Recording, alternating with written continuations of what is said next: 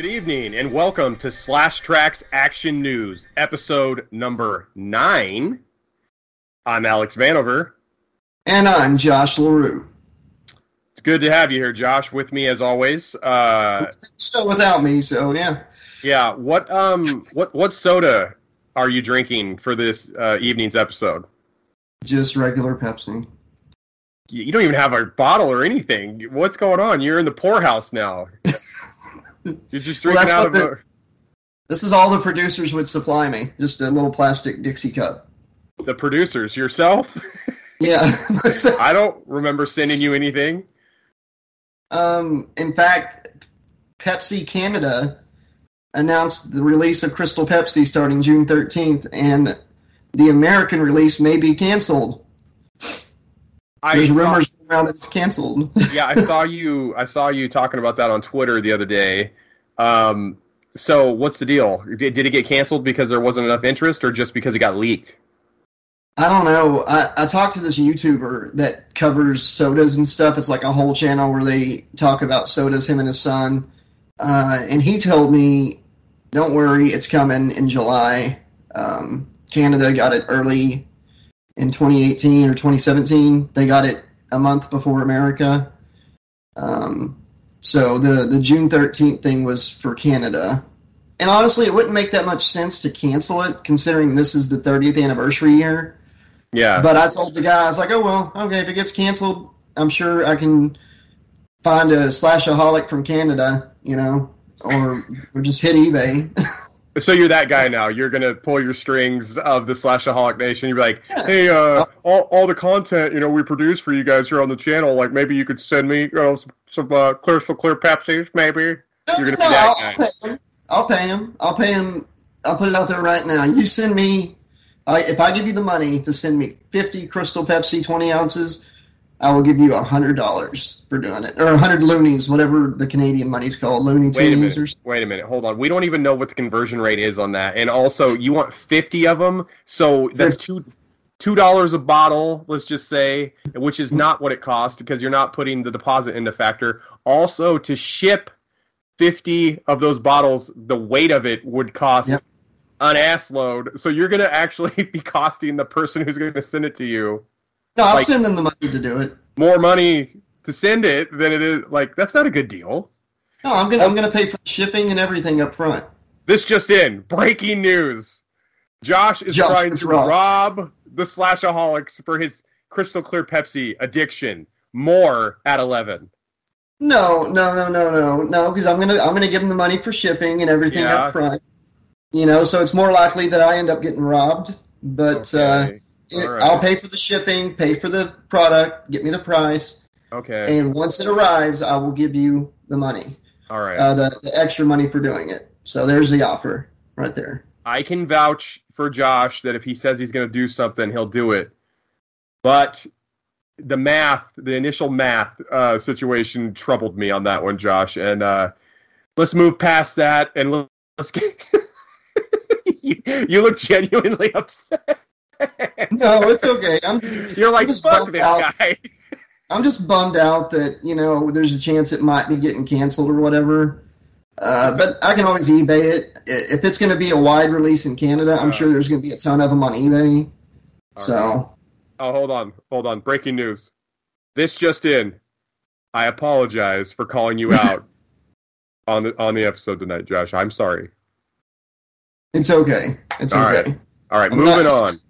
I'm not canceling the show. What do we got? Let's get into mean comment and nice comment of the week. Hey, we had a couple really nice ones I know of, so I'm excited to see. We had some really nice comments this week because Slashaholics, we are coming off of the biggest episode that we've ever had for the podcast. Josh, what is it, 28,000 views for episode number 8 so far, or 27,000? It's like right in between. It's around 27.5. So. Okay. So 27,500 views for episode number 8, which, by the way, you guys, thank you so much for watching, telling other people to watch it, for clicking subscribe and like. It helps everything, the YouTube algorithm. You hear everybody talk about it all the time, but it's a real thing. It is. Yeah, so we really appreciate everything. And with that being said, I want to get into. Do you want to do mean comment or do you want to do nice comment? We did the mean one first last time, Okay. right? Yeah. Okay. All right. Let's get into the nice comment. Nice comment of the week. One of the best episodes yet.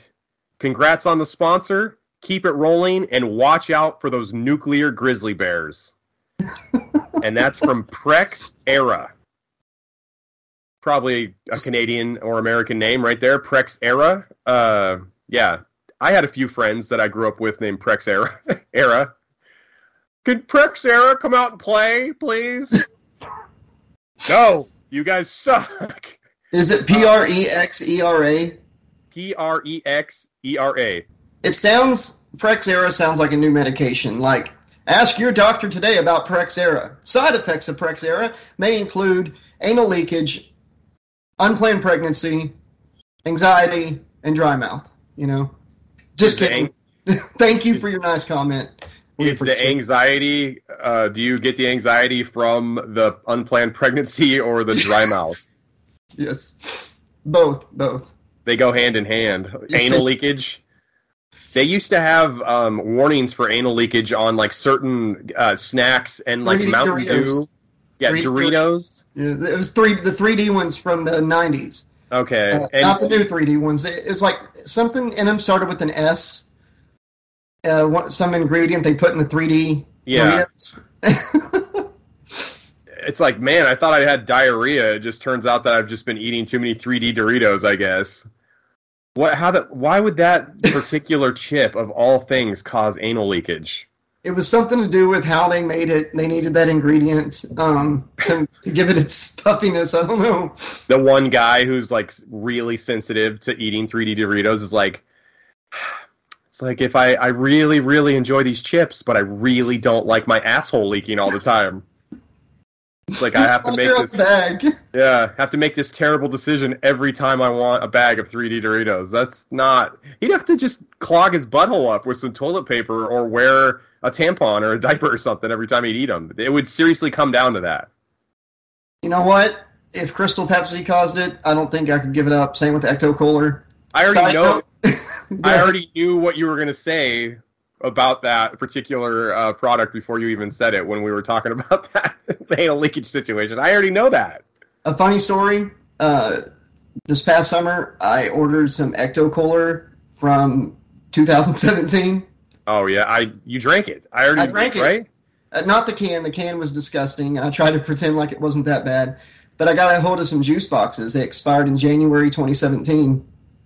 And to this day, I can drink them. And they taste just like Ecto Cooler. The only side effect is the next morning I'm regretting it. That's all I'm going to say. But they don't make me throw up or anything. They taste perfect. But they don't make you throw up from your mouth, but your asshole is definitely throwing up. You know, so if I ever am clogged or something, I'll just have an Ecto Cooler. You know, that. We don't even need insurance or health insurance. It's like if you need to go number 2, have an Ecto Cooler from 2017 or go to Taco Bell. Right. Either one. Get the taco salad. It doesn't taste the same.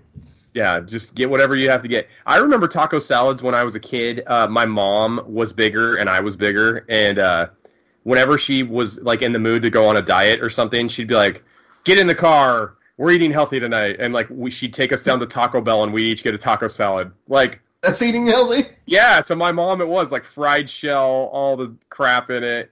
It's like we really wanted to be good. We'd get the sour cream on the side. That's my mom. That was my mom's idea of like health food. That's still a fun memory, though. I'm glad you got that. I hate to ask, but what's the mean comment of the week? Well. Was it on our podcast, or was it on the Slash Trax? Or? These were both on podcast episode number 8. Okay. Mean comment of the week. That's 5 minutes I'll never get back. And his name is Minecraft Delici. So he likes Minecraft. So I guess 5 minutes old. We took 5 minutes so far. Dude, we took 5 minutes of his Minecraft time away from him. So we're sorry, Minecraft Delici. Thanks for giving us a click. Thanks for giving us a view. We appreciate it. You can fuck right off with that comment. That's 45 seconds we're never going to get back talking about you. Yeah, hopefully we never see you in the comment thread again. Just continue, but Minecraft Delisi, we don't want to see your comments anymore. You're banned from the comment section, but if you want to continue to click our videos and help the algorithm, more power to you, pal. There you go. Let's get into some fun facts. We just covered some heavy topics. Anal leakage, assholes throwing up. Those are fun facts. Yeah, those weren't fun facts. Those happened to be fun facts, but they weren't fun facts for the night. Josh, here's first fun fact of episode number 9. Okay. Hopefully I'm not speaking French on this one because we're going to Germany. In Germany, escaping prison is not punishable by law. The desire to escape is considered human nature, and inmates will not be punished if they successfully escape prison. Will they, if they get caught, do they have to go back and finish their term? I'm sure. Yeah, they just don't have probably sentences, like extra stuff tacked on, and probably not. They're probably just like, get over here, you little scamp. Like, great, wunderbar, great work, Good job, good job. You made it out, That's great good. work, but you're going back, because you're a dirtbag and you're a felon, so you got to go back. It's like, wow, good job, Alex. You escaped, man. That is awesome. You still killed a whole family and like 6 children, so you're going back to jail. Yeah, but, we got a good news, bad news sandwich here for you. You're still an absolute murdering, raping dirtbag, but you did escape, so bravo. You get extra chocolate with your supper tonight. Yeah. German. No, you can actually have chocolate tonight, instead of your 3D Doritos and 2017 Ecto-Cooler that's making your asshole throw up in your... that'd be easy to escape. If that's what they're feeding them every night, the one night that they're not absolutely just crapping their brains out, they could use that as a chance to focus on an escape plan, because instead of being on their toilet, He crawled through a river of shit. And that was just in his cell. They crawled through a river of Ecto-Cooler and 3D Doritos and made it clean on the other side. All right, I got a question. Yeah. Dark Knight Rises. You've seen that? Okay. Yeah. Oh, yeah. The prison he's put in, right? Mm-hmm. That's like in a different country, right? Like that's where he trained. He escapes that thing and somehow, with no money, no resources left, gets to Gotham City, like immediately. And gets after the final part of the movie.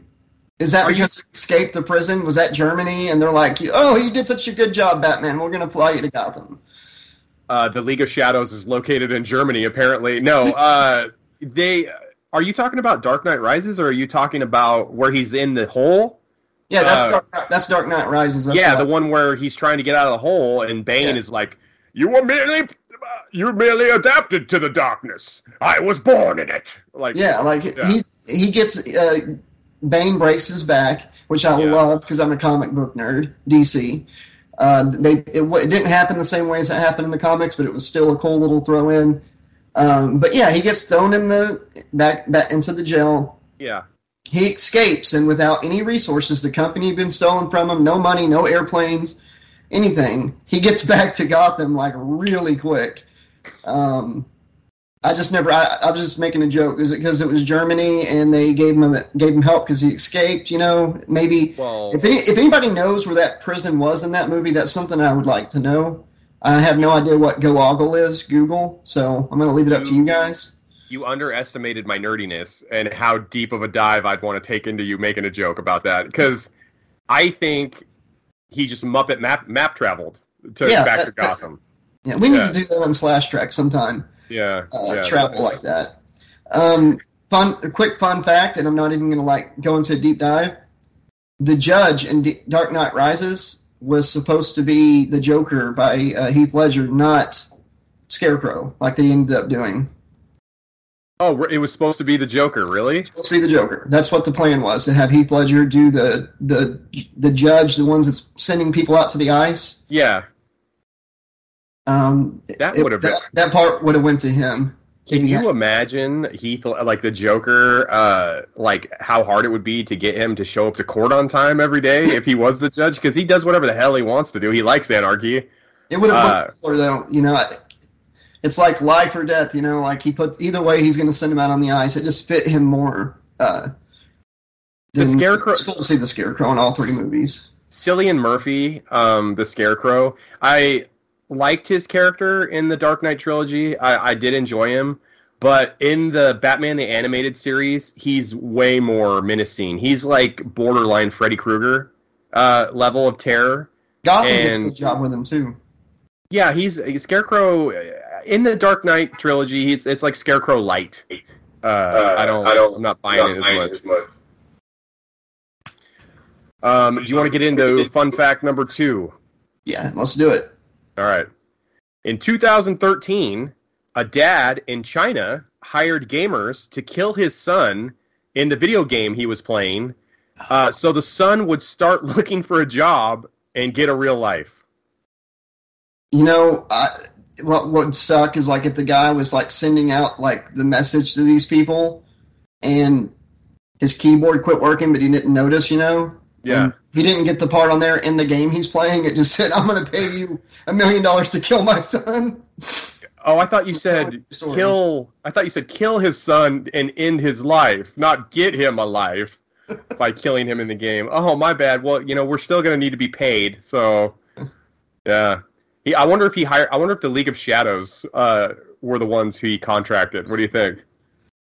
Yeah, I think so. And when they got caught, they got thrown in the pit, but they escaped and they were reported. Okay, Josh. Wait. What? Breaking news? Yes, breaking news. Breaking news. Nuclear grizzlies attacks are on the rise. On the rise. Yeah, across the West Coast this week. So the West Coast? If you're on the West Coast, be on the lookout for nuclear grizzlies. Like Oregon? Yeah. Oh my God. Well, we got to end the show right now then because I got to go to my bomb shelter, my nuclear grizzly bomb shelter, and batten down the freaking hatches. And all we have to eat down there, because I didn't really plan ahead, is 3D Doritos and Ecto-Cooler. Yeah, I'm fucked. We're going to be hiding from nuclear grizzlies in the bomb shelter while I'm shitting my brains out. What a great day I have ahead of me.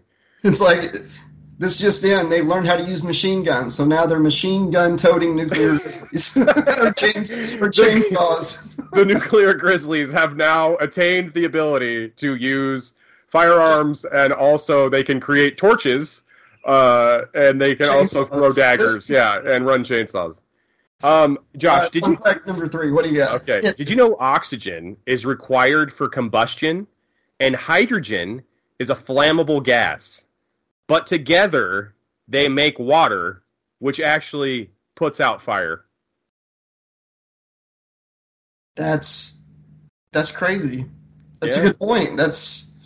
I don't even know what to say funny about that. That's pretty fucking awesome, actually, if you think about it. Straight up Bill Nye the Science Guy, Slash Trax, Mr. Wizard segment of the show tonight.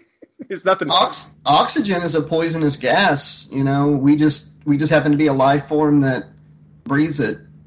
What? So, yeah. Really? Yeah.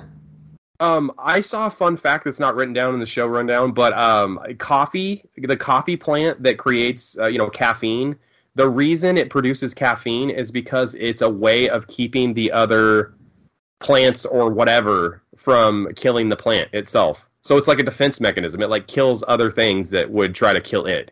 So caffeine is just a part of their defense system. Okay. Kind of weird. Wow. Is that one of the fun facts or like a little mini fun fact? No, that's a mini fun fact. I saw that on the Discovery Channel because I'm a big nerd and I like to watch stuff like that. This just in, I'm a nerd. More at 11. Check this fun fact out. When a very obese person is cremated, Josh, special measures actually have to be taken to reduce the risk of a grease fire. Yep, I worked at a crematory. I actually knew this. What? So what are the special things that have to be done?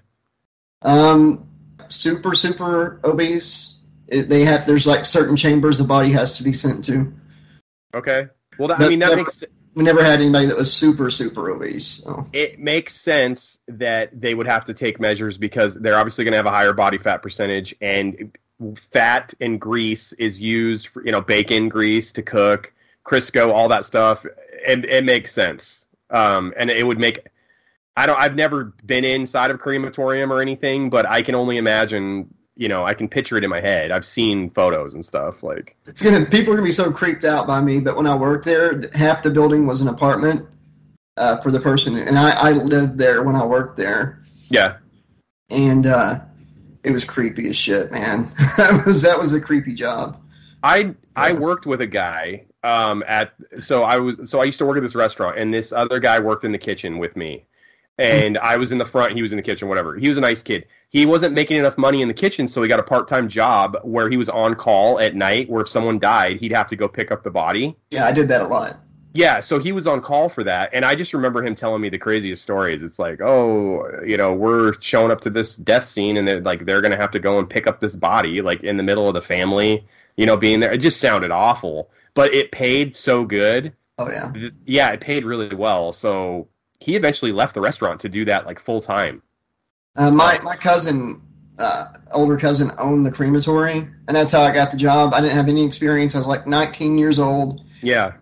But stuff like that never bothered me. I don't really get sick or anything. One time I drove 4 hours to pick up a body. I had to drive back 4 hours alone in the middle of the night by myself on back roads with no street lights.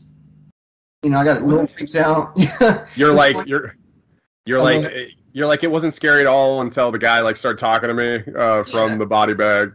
This one guy applied it, and he stayed there for about 2 weeks. He went on a run with me, and I started talking like, "Okay, Miss Flora, there might be some bumps up here," just trying to kind of freak the guy out and see if he can handle it. And the thing is, our gurney, we didn't have straps to hold it in place. So if you hit your brakes too hard, the gurney would roll up and pretty much be in between the two front seats of the van. And that happened one night. Somebody slammed on their brakes in front of the van. I had to slam on the brakes. Yeah. Body comes up right between us. The guy quit the next morning. So was the body covered? Was it strapped down on whatever it was on? Right? Yeah, but it was clear body bags. You don't see black body bags very often.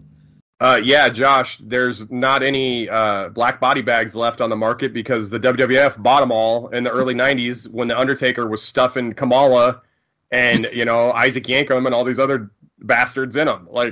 Every match. IRS, all these guys. Some of them had to be claustrophobic. Some people might call bullshit on me working, but that was a real job I had. I've done some crazy shit. I've been a pro wrestler, stock car racer, on dirt track racing.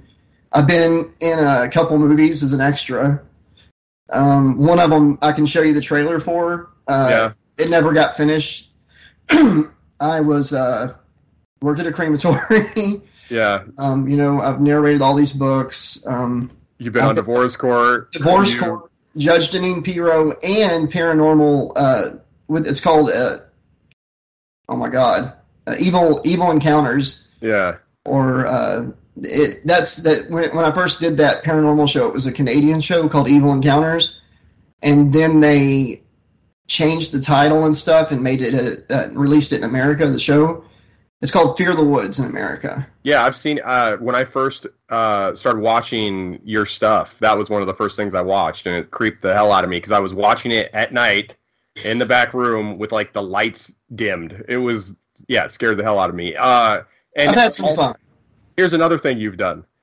You now have a podcast and a movie riff show with a former Fox Sports Radio host, which is myself. So you've done almost everything. Yeah, you've covered the whole gamut, dude. Josh, oral sex is illegal in Indiana, okay?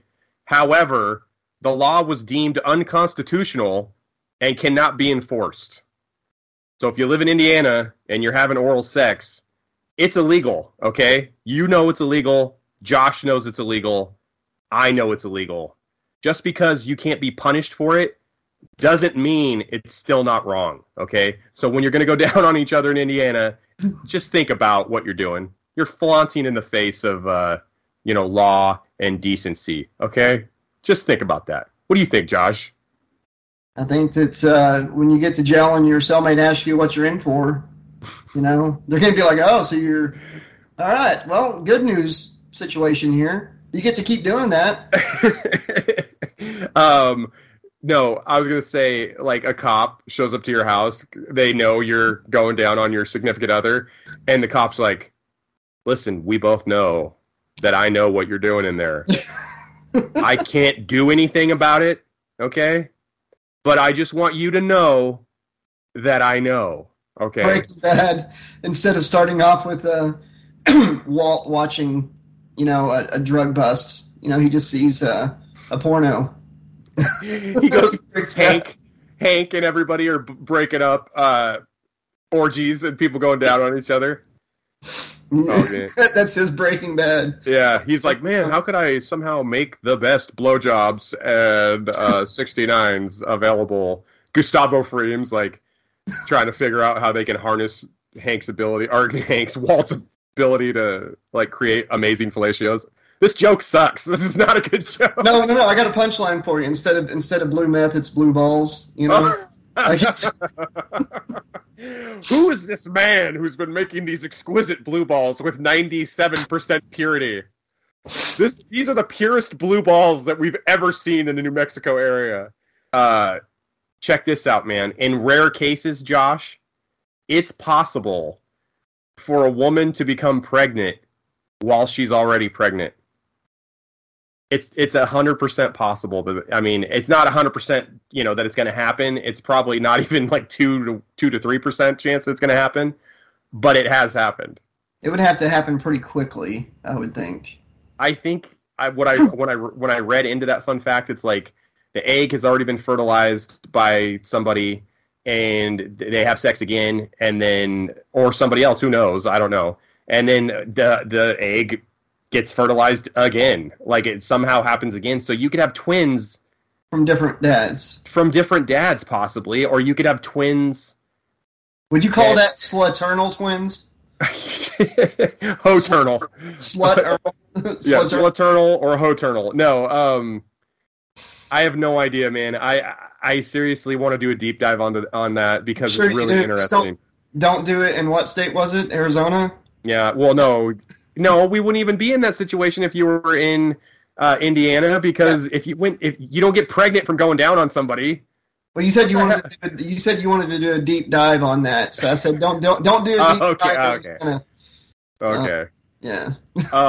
Last fun fact of the show, Josh, are you aware that it costs 2 cents to make a penny?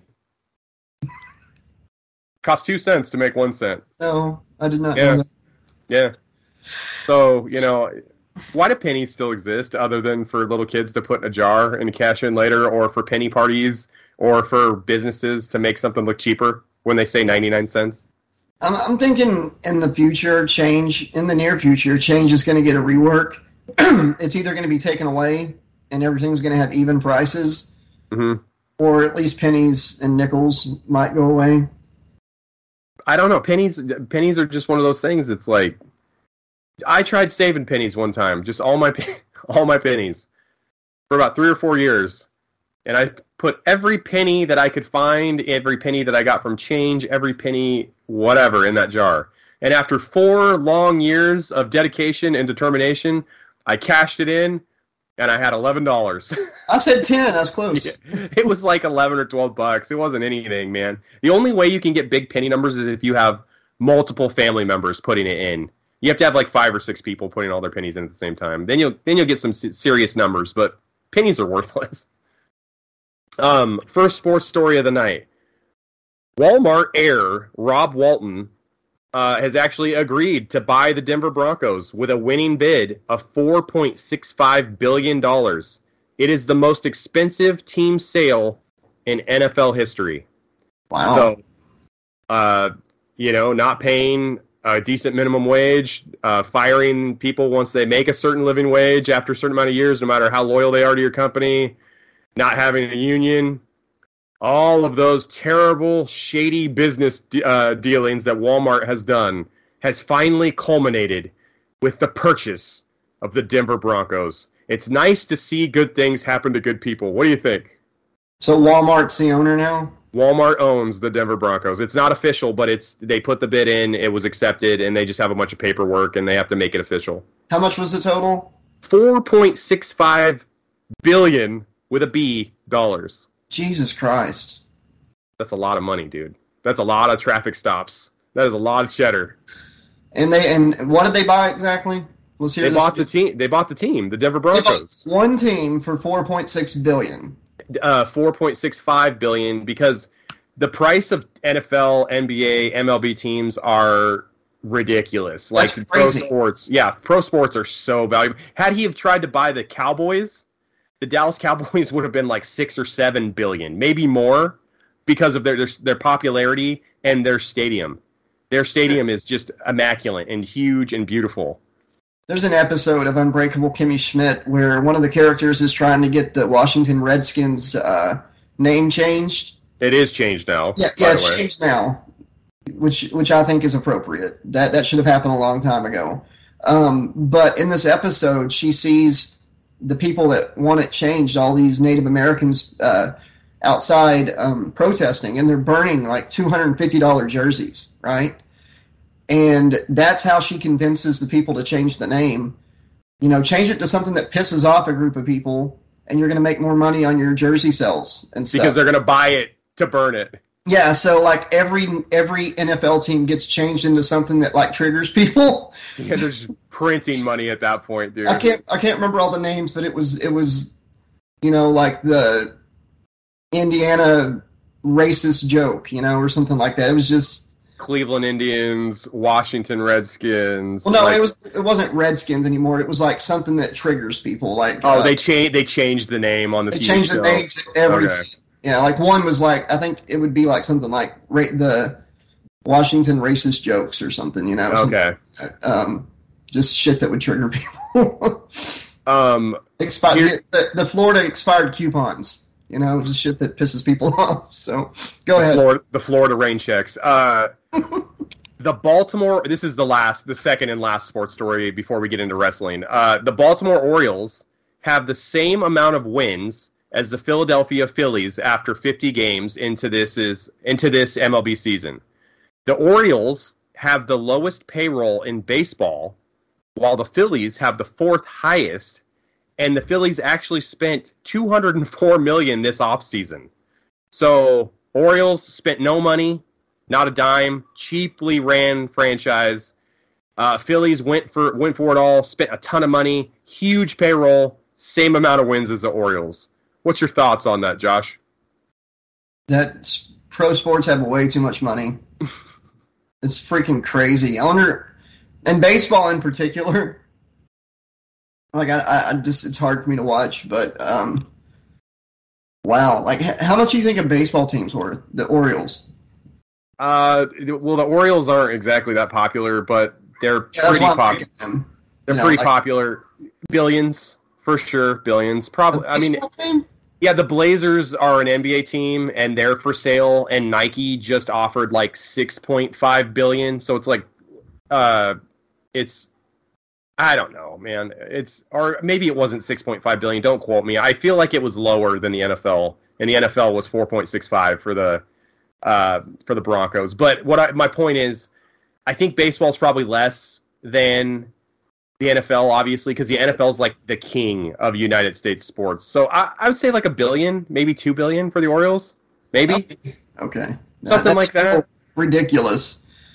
And it makes me want to eat an Oreo for some reason, like craving Oreo, like triple Oreos right now. Dude, they make all their money from TV deals. Like pro sports, they don't even like MLB has a really hard time drawing fans because it has a reputation for being slow, not a lot of action, which they've earned that reputation. People who like baseball love it, but the casual fan, it's not for everybody, and they make all their money from TV deals.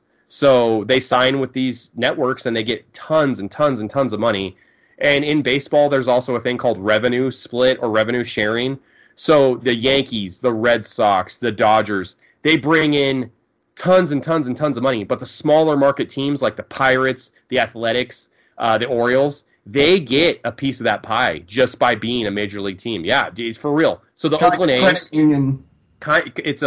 it's a trickle-down theory. So the Oakland A's, which is my favorite team, they don't spend any money in free agency or in the offseason. They run it as cheaply as possible, but they still make a ton of money because they're sharing the revenue from the Yankees, Dodgers, and Red Sox. It's just over my head. It's just there's a flaw. There's a flaw. They should be encouraged to try to win and spend money. It's ridiculous, man. They're all making bank upon billions.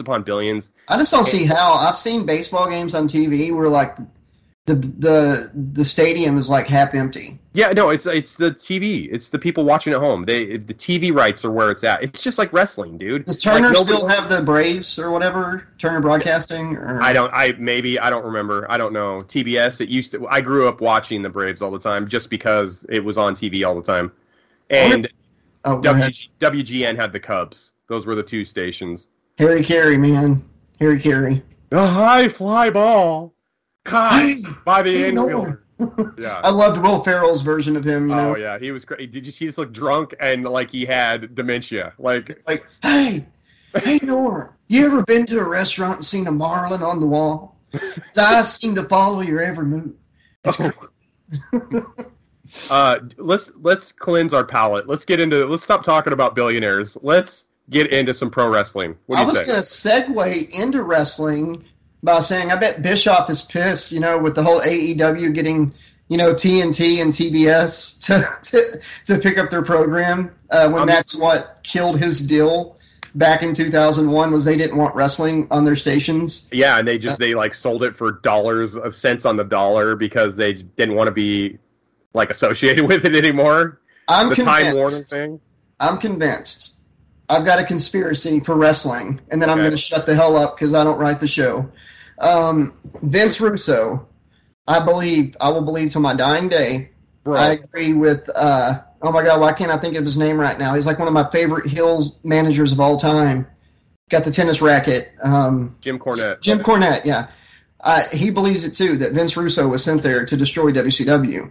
But a lot of people are like, if that was the case, he would have, him and Vince would be on good terms. He'd be working for him. I was like, okay, Vince Russo had a very big hand in the whole Attitude Era. He helped turn WWE around. Vince would not let go of him right in the middle of, what they were doing unless it was to kill WCW. I think Vince Russo got a payoff and an agreement from Vince McMahon to go kill his competition.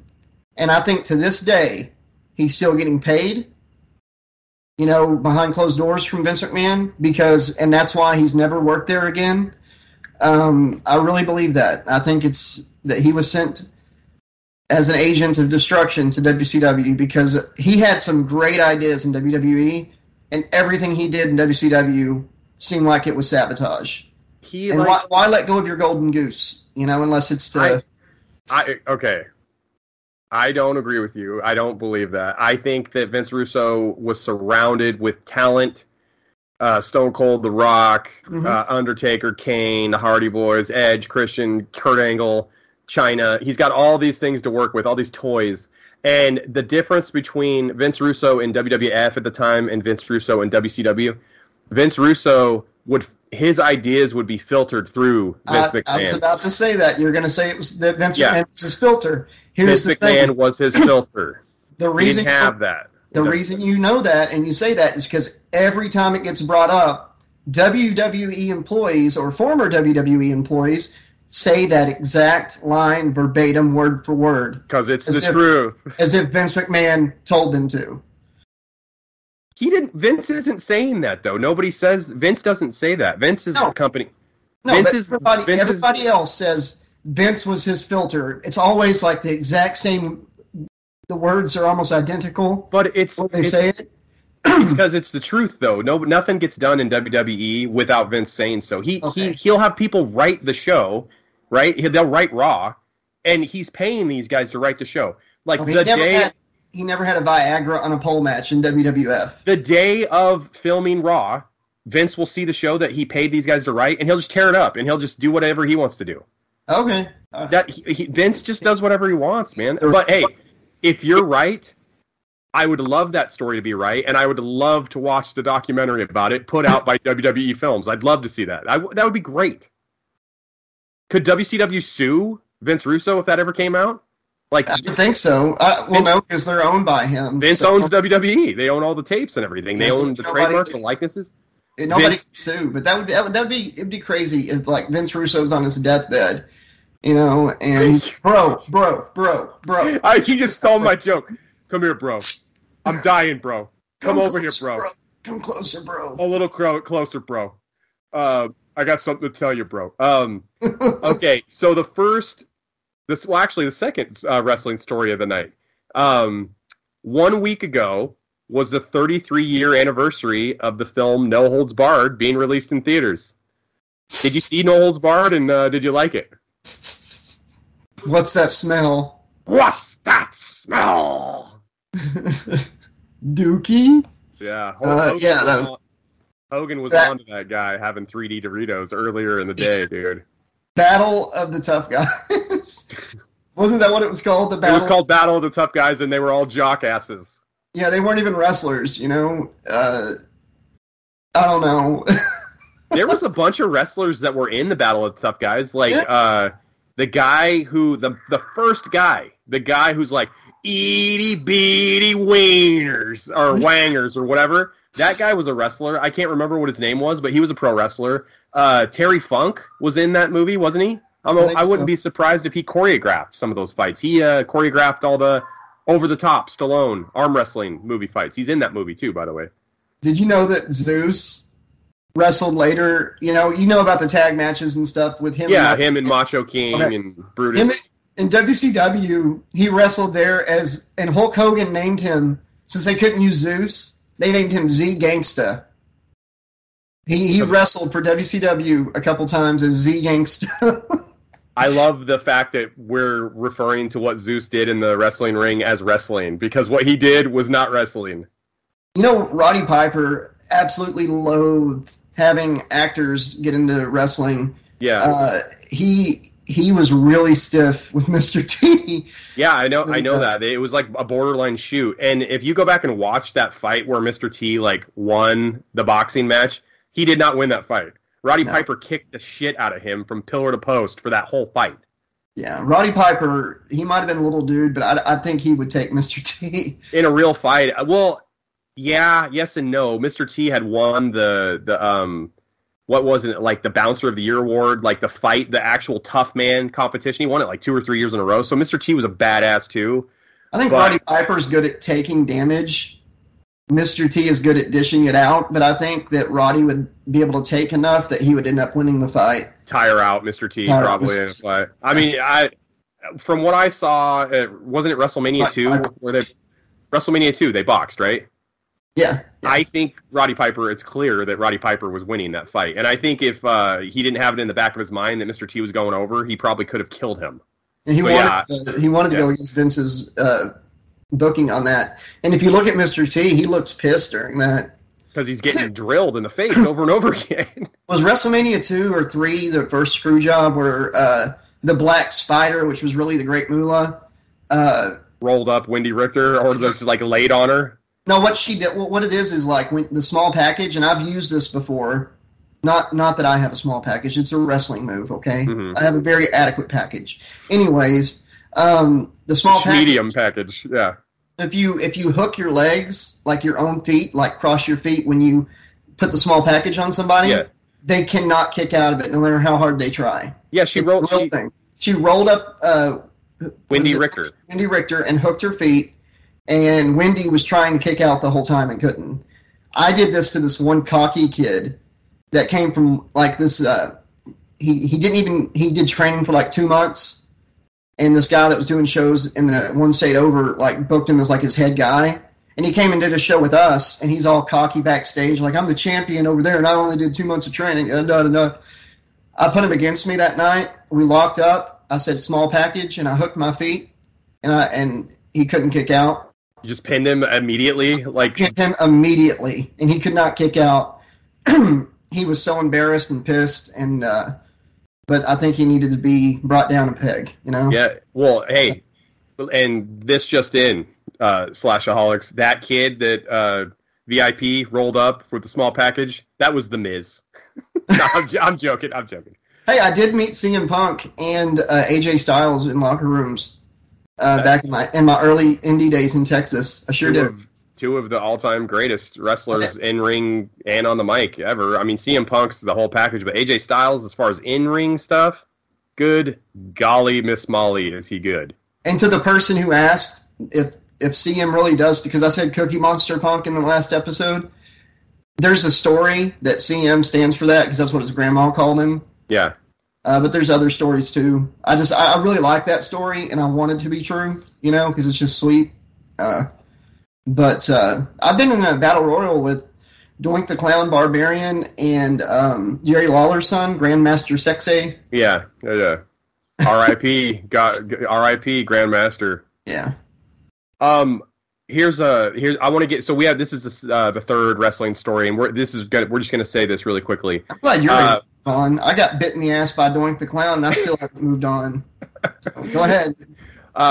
Melanie Pillman, Brian Pillman's, widow, she passed away recently, like I think this week or last week, and she's most famous for giving an interview to Vince the night after Brian Pillman passed away. So, our condolences.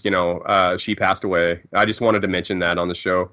And I remember that segment being really awkward and just I couldn't believe it was like Vince used to do the weirdest crap for ratings back then. It's like, let's take the widow of someone who worked for us who just passed away and let's interview her for ratings. It's like, why was that necessary? Why did you have to do that? I would love to do a strictly wrestling podcast once a month with you to do some deep dives because at one point Pillman was working WCW and ECW at the same time and both companies thought that he was working for them. Yeah, he also Pillman. He was really just trying to get to WWF. The whole time. I was gonna say Pillman convinced Bischoff to actually give him his release to convince the other companies that he was being released because Bischoff thought he wasn't. It's all work, and Bischoff's like, we're gonna, this is real release papers. Well, once Bischoff drew him up, Pillman signed him and then signed a contract with WWF. So Pillman worked Bischoff into a shoot, pretending that it was a shoot. So, like a real thing, we're pretending and turned it into something real. That's crazy. Bischoff got played, and in his own game. Brian Pillman, to me, I've never seen anybody make Bobby Heenan as mad as Brian Pillman did. Yeah, when he grabbed him by the neck because Bobby Heenan was hurt. That was not a cool. I didn't like that. What the fuck are you doing? Yeah. It was on air. What the fuck are you doing? Yeah, Bobby. I know that they show that Pillman's such a badass. Look how he's a loose cannon. But that was not cool. Bobby. That hurt Bobby. Yeah, that wasn't cool. Yeah. So we talked about CM Punk 2 seconds ago. CM Punk just won the AEW championship at the latest pay-per-view. Well, he wrestled on Dynamite on Wednesday and broke his foot. So CM Punk, the Summer of Punk, is not going to happen. And AEW is actually not going to vacate the title. They're going to let CM Punk keep the title. They're going to have a battle royal, which is going to lead to another match, which will lead to another match for an interim AEW champion. So they're going to declare an interim AEW champion for this, time frame or whatever. So I guess when CM Punk comes back, they'll wrestle each other for the actual who's the real champion. So the Summer of Punk just became the Summer of Yeah, the Summer of what the fuck? What Summer of what is this? Chris Jericho's probably backstage going. Or they should. They should have Daniel Bryan win the AEW championship. They should have Daniel Bryan turn heel. What? I can do a whole episode on Daniel Bryan. What about him? The biggest drama queen ever. Go ahead. What are you talking about? Anyway, I think that Daniel Bryan should get the belt, the interim belt, and they should meet up at a pay-per-view. That would be a good match. He's a great wrestler. All right. I'm not going to accept any Daniel Bryan slander on this segment. Every time he got... What? How many farewell speeches did he do? Oh, it's not his fault. They were making him retire. He just loved the attention. He loved the attention. He did. He got off on that. Of course he did. You would too. I would too. Update. I've been told I haven't done my hair update for this episode. Your hair update. So, it's looking very full. Very full, very long. Wow. Look at that. Look at the body you're getting. That's looking All big. right. Now, if I could make a time machine, since we're talking about wrestling, Hot tub time machine, yeah. if I could make a wrestling ring time machine or something, like A squared circle time machine. ding, ding, ding, you have to hit the timekeeper's bell or something. Yeah. Instead of going back and saving a bunch of people, I would go back to like 1997, 98, pluck Chris Jericho out of WCW, take him to the future, so back when AEW was like new, and put him out in the audience and say, look at that old guy in the ring up there keeping the young guys down, the champion there. Does he look familiar to you? Huh? Oh. Yeah, because back in the 90s, Chris Jericho constantly, all these old guys are just keeping the belt and keeping all the young guys down. And he gets Jericho, to AEW, and he's like 50. Hogan and them weren't even 50 in WCW. And like Hogan was, like, when Hogan came back and wrestled The Rock at WrestleMania 18, he was 48. Yeah, that's what I'm saying. They weren't even that old. When he was in So when Hogan was in WCW, he was probably like 45, 44, 46. And Chris Jericho was like 52 or something. Yeah. This just in. I agree with Josh's take on this, 100%. This just in. That's fucking awesome. Yeah, we agreed on something wrestling-wise. Okay, last wrestling story of the show. So Cody Rhodes just recently tore his tore his pec. And he had a torn pec before he even wrestled at the Hell in a Cell against Seth Rollins. Mm-hmm. And wrestled the entire match and went over. So Cody Rhodes won the match with a pedigree, I think. And Seth Rollins was wearing the yellow polka dots, making fun of Dusty at the pay-per-view. But Cody Rhodes went over, wrestled with a torn pec, and it looks really, really bad. His pec almost looks like a paint by numbers. It's like really dark red, blues, purples, yellows. It's went all the way down to his hand. The bruise is extended to his fingers, man. Do you remember how Dusty Rhodes had a few like purple splotches like that on him? Yeah, he had like, yeah. It's like his son has got like half his body covered in the same shit now. It's. I saw the picture. Vince should have never let him go out there. Just like Bischoff should have never let Jeff Hardy go out in TNA back in 2011 against Sting when he was on pills. Yeah, like he's just wandering around the ring. Like Sting, as soon as Bischoff comes out and he's like whispering something to the referee, then he goes over and like says some bullshit on the mic and then like puts the mic down and says to Sting, finish it quick, and like, he's like, shake my hand. And Sting just like gives him the Scorpion Death Drop, pins him, and Jeff Hardy. But yeah, Vince McMahon has given people shit in the past for letting wrestlers go out there, drunk, high, injured, and he sent Cody out there. I don't think Cody had any business being in the ring wrestling like that. Hey, get him in the ring, all right? He promoted it, get him in the ring. And it wasn't a head injury. You got to get him in the ring, right? Right, yeah. That's Vince's motto, apparently. Get him in the ring. Card is subject to change, but not at Hell in a Cell. End of story. All right. I am glad to see Cody and CM Punk. I'm not happy to see him injured. I'm happy to see them still on top. I think that they've got a lot of talent. And Cody Rhodes is like, a lot of AEW fans are pissed that he left AEW and he took his ball and went home. But it's like, we addressed that same topic in previous episodes of the show.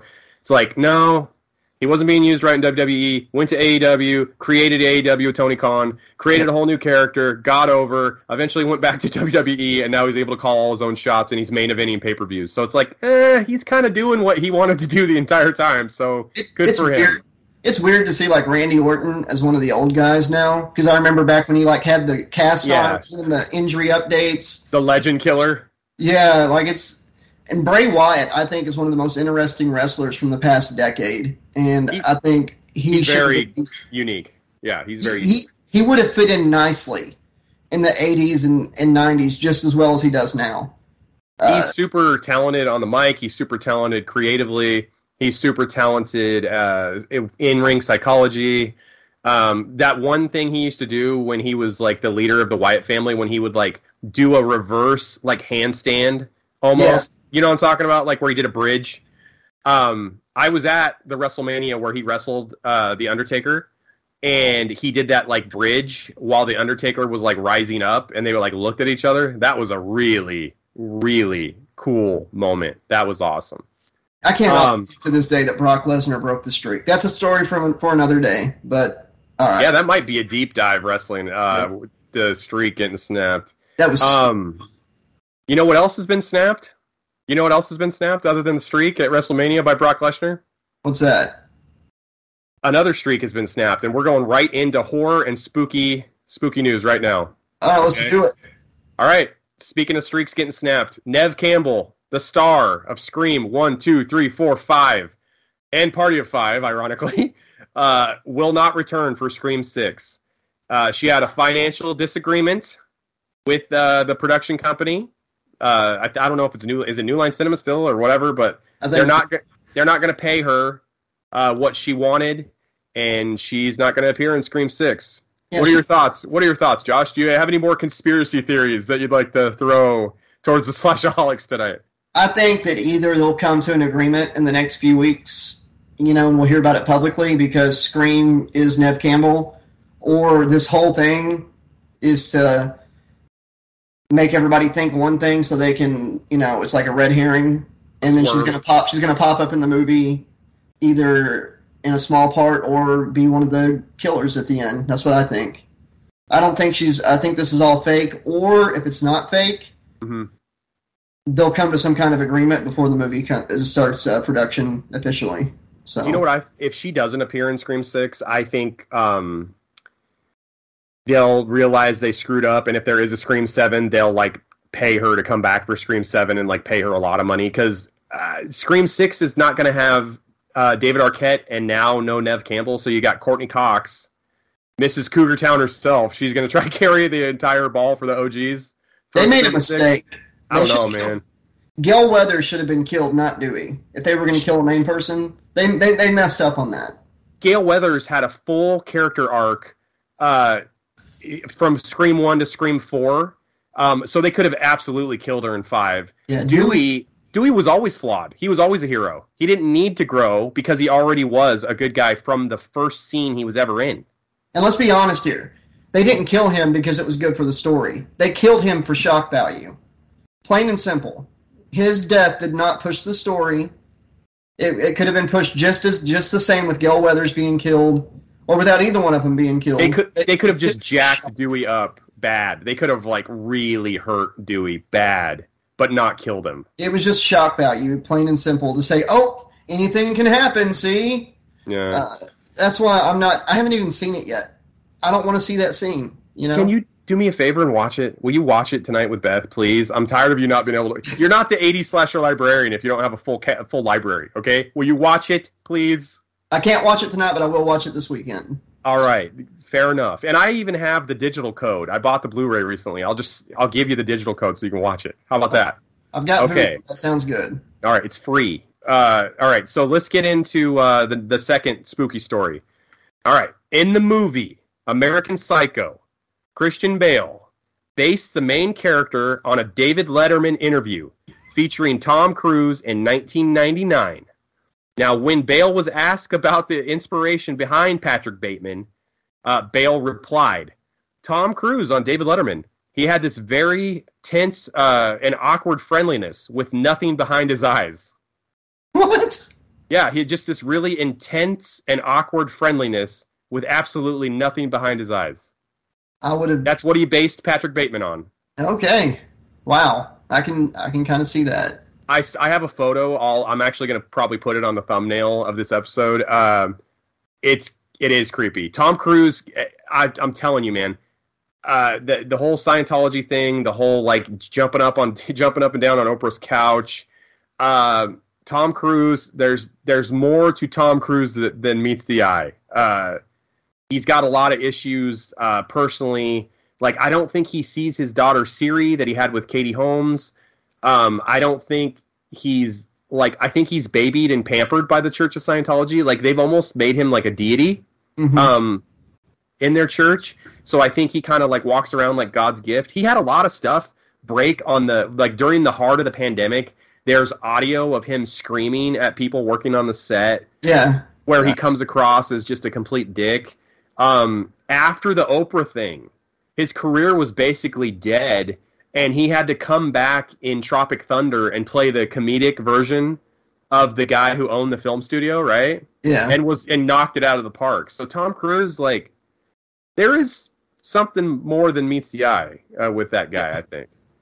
I don't it's know all those alien souls inside of him. Yeah, he's got a lot of thetans attached to his body. His thetans are over the top. John Travolta's not even close to what Tom Cruise has in him. No. And David Miscavige, the guy who leads the Church of Scientology, realizes that Tom Cruise is the butter on his bread, and that Travolta isn't exactly lighting up Hollywood screens anymore. So Tom Cruise is the guy for them. So I don't know if he's killing people and listening to Huey Lewis, but I don't know that he's not. How about that?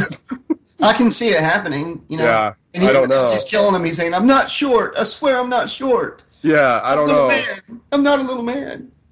Dude, I've heard stories about Tom Cruise like having them film, like demanding to be filmed, like with the camera facing upward, so he looks taller. Yeah, certain angles and stuff. Stallone does that too, though. Family Guy does Tom Cruise perfect. He's like Stewie's height.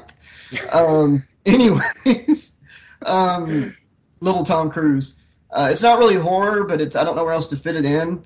I've been reading some reviews on Jurassic World 3 Dominion. I know you don't really care for it. I've also read them, and they're not good, but go ahead. No, that's the thing. I don't listen to critics because Ghostbusters Afterlife came out, and all the critics were like saying that the reboot was better, and then the fans gave it a 95% fresh score. Afterlife was good. Afterlife was good. Yeah, and critics nowadays are just too pretentious, and I've never listened to a critic in my life because I'm my own goddamn person. Yeah. And I don't need somebody else to tell me what I'm going to like and not like. I'm going to go see it and find out for myself. I'm going to watch Scream 5. I'm going to watch it. I'm just pissed about the David Arquette thing. It has nothing to do with reviews. Have you seen Morbius yet, though? We're going to watch that one with the family. We'll be ripping that right as soon after on Slash Trax. But Jurassic World 3 is actually getting a lot of praise from fans. They said it really brings it back to like the first movie, and the old cast and the new cast are really good together. And my point was, I'm going to go see it. I want to see how it ends. I love Jeff Goldblum. He's one of my favorite actors of all time. Who doesn't love Jeff Goldblum? He's great. Yeah, Sam Neill as well. It's great to see them back interacting. Anyways, my point is, critics, people, please don't. Like, if everybody listened to critics, Ghostbusters Afterlife would have had nobody there to seeing it, and it was amazing. Yeah. Don't listen to critics. Critics are just there to get high on themselves, to get their self on websites and stuff, and have people think they're just so smart and so awesome and all-knowing. But everybody is different. You cannot listen to a critic. Even if we tell you this movie blows, don't watch it, don't fucking listen to us. You might love it, So find out for yourself. All the critics out there you go. Hey, so if we listened to critics all the time, there would be no Slash Trax Action News episode 9, because the first few episodes we did, the comments, we just got our asses torn apart. I mean, we had so many people saying so many terrible, mean things that, by the way, they would never say to my actual face. They would never say it to our faces. You would not, if you saw me in person, not that I'm some badass, but yes, I will roll your ass up into a small package quickly. Nobody talks to people like that. But anyway, my point is not that we're badasses or something, because we're not. I'm just saying you wouldn't speak to somebody like that in real life, and we don't care. We don't care about the critics, because if we did, we wouldn't be doing this right now. So that's why we leave them in the comments. Yeah, if you have something to say it. And you know what? If it's a really, really mean comment, you might even be on the show, because we start the show out with them. So that's great. Let's end spooky and horror news with a couple quick birthday shout-outs. Okay, Robert Englund, Freddy Krueger himself, that bitch of a human being, that Mr. Piggy himself, he just turned 75. So Welcome happy to birthday. prime age, motherfucker. Yeah, happy birthday, Robert Englund. He's having a career renaissance right now with Stranger Things season 4, by the way. Oh yeah. So yeah, he's pretty good as Season Victor Crowley. 4, bitch. Yeah, he's pretty good. 75. That's how old Ernie Hudson is.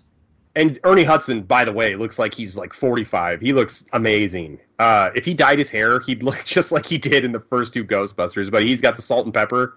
Yeah, Ernie Hudson's a handsome guy, low key. And Robert Englund, 75 years young, still looks pretty good for his age. Let's get one more Nightmare on Elm Street out. I don't care if it's a prequel. I don't care if it's a sequel. I don't care what it is. I don't care if he goes to space. I want to see him as Freddy Krueger one more time and not on the Goldbergs, okay? Let's make that happen. Use a stunt double for 90%. Yeah. He acts like when he's in interviews, he's always like, oh, I'm an old dog, I can't do it anymore because all the stunts. It's like, listen, Robert, we're not doing Freddy versus Jason Part 2. You're not jumping out of the lake on wires. Just do all the normal Freddy stuff. When you're in a boiler room, scratch your claws. And if there's something super physical, we can CGI that shit, or we can get a stunt double. End of story. That's it. Okay? This is a big birthday, okay? And I want to say, this person actually has helped the channel more than she knows, and I don't even think she knows it. Diana, Darcy, the male girl prince, just had her birthday, and we want to wish her a happy birthday. We hope it was great, and we want to thank her for retweeting some of our episodes for Slash Trax, and coincidentally, after Darcy had retweeted some of our stuff, that's when the channel started to blow up. So, Darcy, happy birthday. Thank you so much. Yeah, thank you so much for everything you do for the horror community and for The Last Drive-In and for all your cosplays and for being so interactive with your fans. You're amazing. So thank you so much. Before he moves on to the final section, horror fans, if you like video games too, be sure to check out VHS, the video game, and Evil Dead, the video game. I haven't played them yet, but I've seen some footage. They're asymmetrical survival, like Dead by Daylight, but like really fucking awesome. Check out some videos if you got a PS5 and all Xbox One or whatever. I hear they're worth it. I'm going to check them out too. So do some videos. They look really cool. All right, so hey, talking about the video game news, I want to piggyback on physical media real quick. Okay. So this is the first headline of the show. A sealed first print VHS copy of The Karate Kid, Josh, just recently sold for $19,800. Wow. Will Smith must be really proud of his son. That one, you ding-dong. Oh, the original. The actual one. $19,000. Jesus Christ. $800. So, like, somebody bought a copy of Karate Kid in the 80s and just put it in their closet or put it somewhere till now. Because that's the only way that thing didn't get watched. Jesus Christ. It had the actual plastic wrap on it and everything. I mean, I'm telling you, man. And we've said this before in previous episodes. Yeah, we've said this to the Slashaholics on previous episodes. If you go to garage sales or you go to, like, antique places or if you go to thrift stores or estate sales and you guys see VHS tapes and they look like they're mint or if they're still wrapped, you need to buy that shit. So you can thank us later. Yeah. And honestly, it's like music on records is better than CDs and shit. We've talked about it before. I love VHS quality. I do. Yeah, me too. I like it better than 4K. 4K to me is like so clean and stuff. It almost looks like somebody went out with like a cheap video camera and just a home movie. Like it's so clear. You can see like practical effects, especially like the early 2000s, mid 2000s horror movies. You could see the effect. Like you could see where the makeup was and stuff. You could see this. It was too clear. It's like home videos. I need it to look dirtier. I need it to look grungier and filthy. I want there to be bad lighting. I want my imagination to work a little bit better. A line around the middle of the movie. You want some at the beginning. Yeah. I want some just filth and grime in my movies. So in Northern California, Josh, a gas station is currently charging nearly $10 a gallon for gas. Jesus Christ. Yeah, this is according to Gas Buddy. This officially makes it the most expensive gas in the country. At Schaffler's Auto Repair in Mendocino, California, Supreme unleaded gas is $9.91 a gallon, and regular is $9.60 a gallon. Okay, I got to tell you this. Back when it was when it was like $3.60 was the average, just not too long ago, around between like $3.60 $4, and this was like early this year. A certain guy who talks like this, okay, saw one place in California that was selling gas for $7. One place in the whole country. Yeah. Everybody else was selling the proper, like around $4, a little bit under. $3, $4, $5, whatever. And he was like on like 10 different shows, interviewed. Gas is like $7 a gallon across the country. It's horrible. I've seen it. And I'm sure he's going to have a field day with this one place charging $9 a gallon. So, dude, so this one place that's charging, almost $10 a gallon, it's got to be a town that is far away from any other gas station. So it's exactly. Like probably leaving a bigger city and going towards another larger city. It's probably like right in the middle. So like they can charge that much knowing that people are going to need to stop and get gas. So that's what the $7 thing was. It was in a place that was really isolated. It's got to be something like that. Like a town of trimmers, Exactly. Here's $10 a gallon. You can pay it, or you can be eaten by a graboid. You choose. You get to meet Kevin Bacon, though. Yeah. We lost Fred Ward?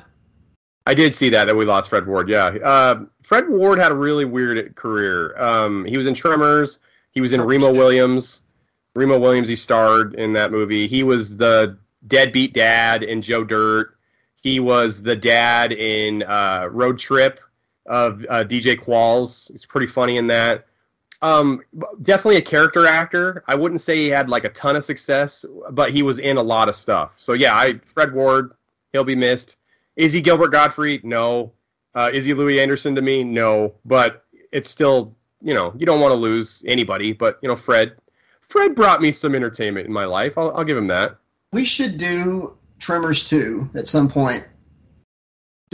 What, Slash Trax? Slash Trax, yeah. Tremors 2. Isn't that the one where they have the remote control cars and they're getting paid like $10,000? Fred Ward and Burt. Yeah. Yeah. They're getting paid X amount of dollars per graboid they kill or whatever. Yeah. And then they encounter ass blasters, right? No, that's part 3. Okay, part 3 of Tremors has ass blasters, and actually the practical effects that the ass blasters that you see on screen, the graboids were actually fed 3D Doritos for those scenes. That's why they're ass blasters, because they have anal leakage. So that's a callback for all the people in the comments that like our callbacks. There you go. And if you like Tremors and you want you're welcome. Yeah, Tremors had a TV show, 13 episodes. If you don't believe me, go ogle that stuff. It really had a TV show with Art Gummer. All right. Uh-oh. This just in. Story number 3. Breaking Slash Trax action news. GoFundMe has officially shut down the $1 million GoFundMe for Amber Heard's fundraiser to pay back Johnny Depp after she lost the defamation case. GoFundMe says, no, we are not going to fund you, Amber. You're going to pay it back yourself. Wow. So she was having fans pay it for her? Somebody started a Kickstarter GoFundMe to pay back Johnny Depp for the damages. About that. There's no way it was just somebody randomly. I can see that. She tried to catch Johnny Depp in abuse, but while trying to catch Johnny Depp in abuse, she caught herself in abuse. So she caught herself in her own bear trap. She's the Slash Trax Action News dum-dum of the week. Her career's over. I hope one day Disney will apologize and he can be Jack Sparrow again, because he loved that. He dressed up. I think I've sent you photos of this. He dresses up as Jack Sparrow and goes to kids' cancer hospitals. And full-on method, just like Mark Hamill does as Luke Skywalker. He does really great things. Times too.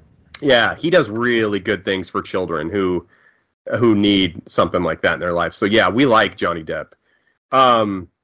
Let's talk about another story real quick.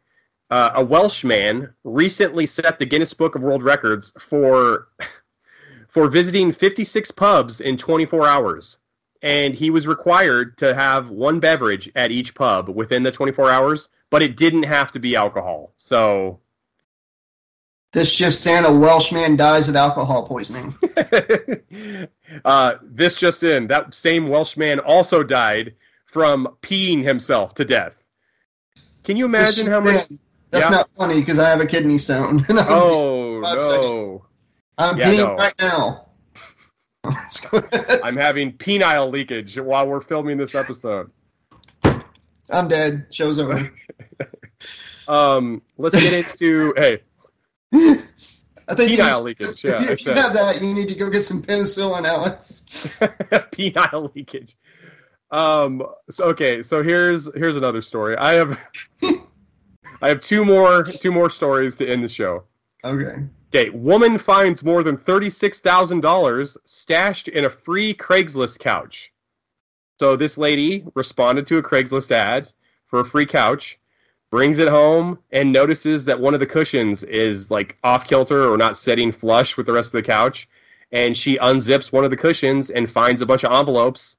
And in these envelopes adds up to $36,000. So she calls the people that she got the free couch from. They're like, "Thank you so much for being honest. We actually were clearing out a dead relative's house. That's why you got the couch for free.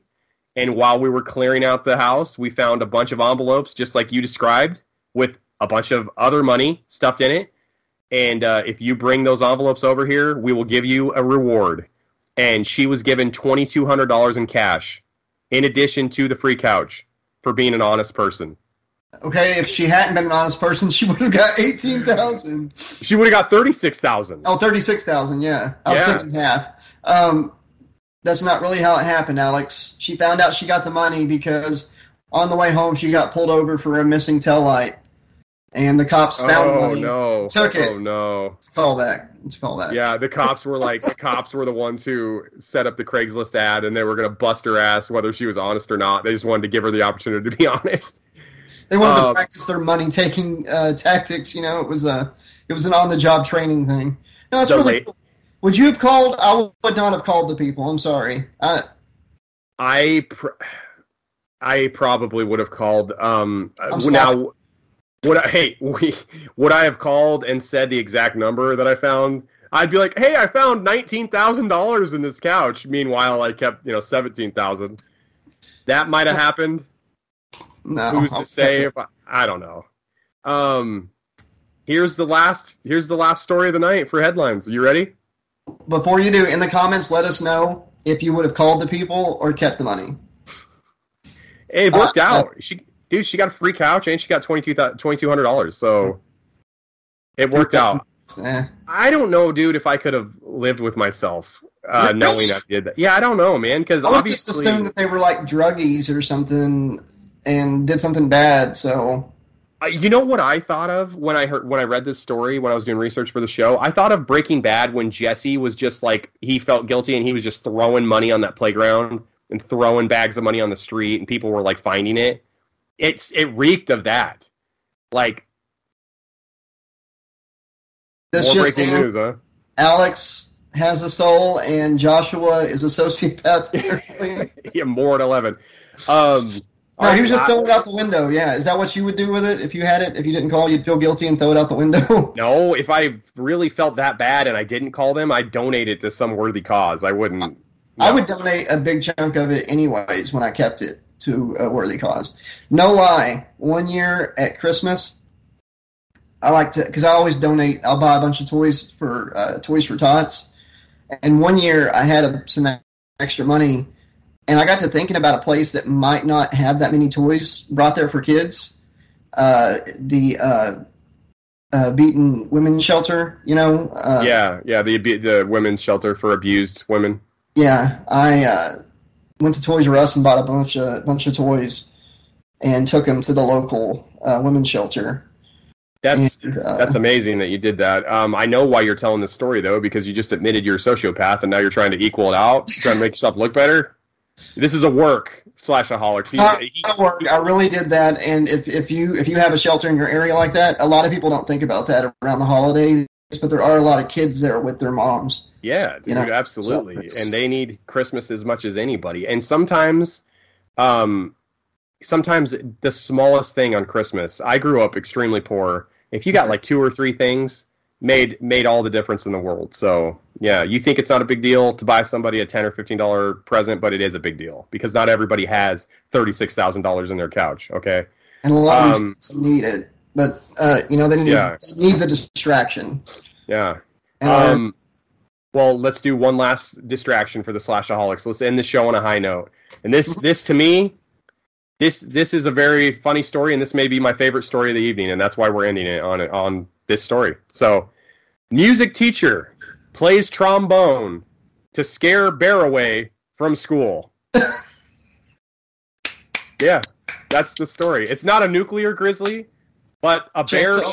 Yeah, it's not a chainsaw nuclear grizzly bear, but it is a bear. And this teacher, who was the music teacher, his name was Tristan Clausen. So he's the middle school teacher in British Columbia at this elementary school. And I don't know if it was Degrassi or not, but sees a bear outside, and people were trying to scare the bear away before he showed up on the scene to save the day. But he decided, I'm going to take my trombone out, and I'm going to scare this bear away. And I can't imagine, like, did the bear run because he was so bad at the trombone, or did the bear run, like, does this work with other animals that show up? Do all animals not like trombones being played? Would it work? Would the trombones scare humans away? Like, I have so many questions about this story. If a guy came at me playing a trombone vigorously and, like, with, like, a menacing look on his face, I'd be like, okay. I'm gone. You can have the $36,000. Oh my God! New Day Rocks. New Day Rocks. Nile leakage. The trombone playing nuclear grizzly bear that had penile leakage showed up with $36,000 in his couch. What do you do?